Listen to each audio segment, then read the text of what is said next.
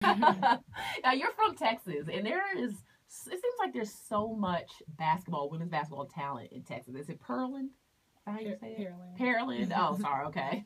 I was going to say Pearls. What was it like? Like, who was good in the state as you were coming up? Like, what was the talent level like in Texas? The talent level was super high in Texas. My freshman year, I played with Amber Aron. She wanted to play at Stanford. I played with Briana Turner Ellis. She wanted to play at Iowa State. And then I switched high school after that. Then one of my teammates, Jordan Hose, she's playing at Texas now. And then my other teammates went to Minnesota. So it's just so much talent in Texas, and just like playing against all different teams across Texas. And I see a lot of those girls now are on D1 college teams playing. Yeah, I mean, I'm excited about the Final Four being in Dallas because I'm thinking about all the grassroots girls basketball there. I mean, I've been hearing about the DFWs of the world. Who did you play AAU for? DFW. Okay.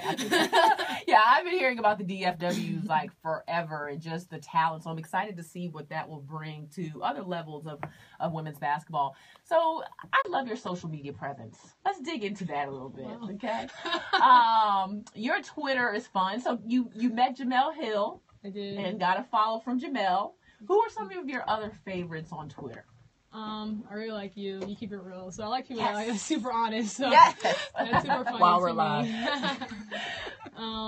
You know who else is? Let me know. I don't want to cut you off. You know who else is real and funny to me? Dev Peters. Yes. Dev oh my has gosh. no cut cards. Dev is so funny. Her honesty. I'm sometimes like, wow, like she just said it so for mine.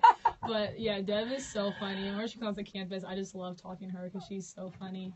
And actually, Coach McGraw, like, she doesn't do that often. When she does, it's usually something like something good. She hits them with a little She something. hits some little punch. She doesn't do that often. When she does, it's really great. But I feel like I follow like all those like parody accounts, like Tweet Like a Girl, and like all those like funny Twitters that are just making jokes all the time. So, and all these like food accounts, of course. Oh yeah, of course, food. That's important because what was your place? The burger place you were trying to tell me was just so good. Oh, Whataburger. But in speaking of Dev, I think about just the brand of Notre Dame women's basketball. You've got Dev, you've got Natalie, you've got Sky. Like all of you in some way take after Muffet, in my opinion, in the way that you are strong and you're confident and you're intelligent and all of that. Was that part of what attracted you to Notre Dame? Because you had options. Like what made you really ultimately say this is the place that I want to be?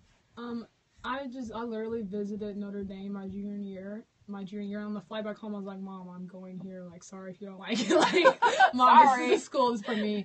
Just being on campus and I don't know, Coach McGraw's program is just so great. And, like, the players on my visit are so welcoming. And then just watching them on TV and just, like, interacting. And they're just such a great program. It's speechless. It's left me speechless. Yeah, you guys have a great coaching staff, too. You know, I mean, I think I'm more close to Carol Owens, but, you know, just a great staff of wonderful players in their own right and everything that you guys will do. With shout out to Niele for that Shanae costume because that was just that was one of my favorite Halloween. Was Ghostbusters. Was she? She didn't put that out there. See, I was on the low. Yeah, let me get that picture.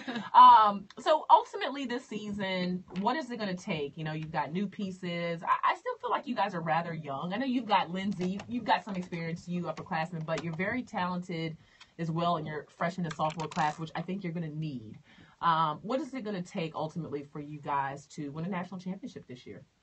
I say definitely focus on the little things because, I mean, people always say, like, we have to do this, this, and that, but if we can't get the basics down, like, we can't expect to be good at the end. So it's literally getting those getting the box outs, rebounding on the offensive end, paying attention to detail, like knowing the plays, just like those simple things that are going to really be a big factor in the end. Yeah, because, I mean, the AP preseason rankings, you got you guys, you got Louisville, you got Florida State. I mean, it's a really deep year for the conference, so it'll be fun. But y'all have been running the ACC since y'all got in that thing. I mean,